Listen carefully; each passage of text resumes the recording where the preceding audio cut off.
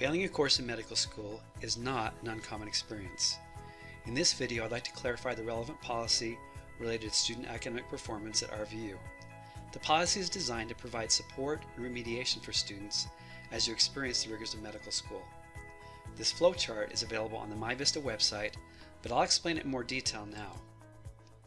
When a student receives below a 75% grade in 2 or more courses during the year, they are classified as being at risk.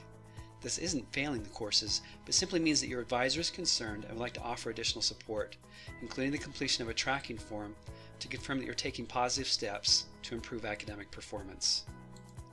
When a student receives less than 70% in a course, they are placed on academic probation and are required to meet with the Students at Risk Committee, or STARC for short. The goal of this committee is to consider with the student possible areas of improvement, create an action plan, and determine a time when the student can remediate the course. Remediation equates to completing a comprehensive course examination at a future time, usually in June. Failing 2 or more courses is of course of greater concern and requires meeting with the Student Performance Committee, or SPC. The goal of the SPC is to review with the student the reasons behind the course failures and to recommend a course of action. This may include remediating the failed courses, repeating the year with the next class, or dismissal. The SPC's recommendations are forwarded to the Vice Dean, who approves, denies, or modifies the recommendation.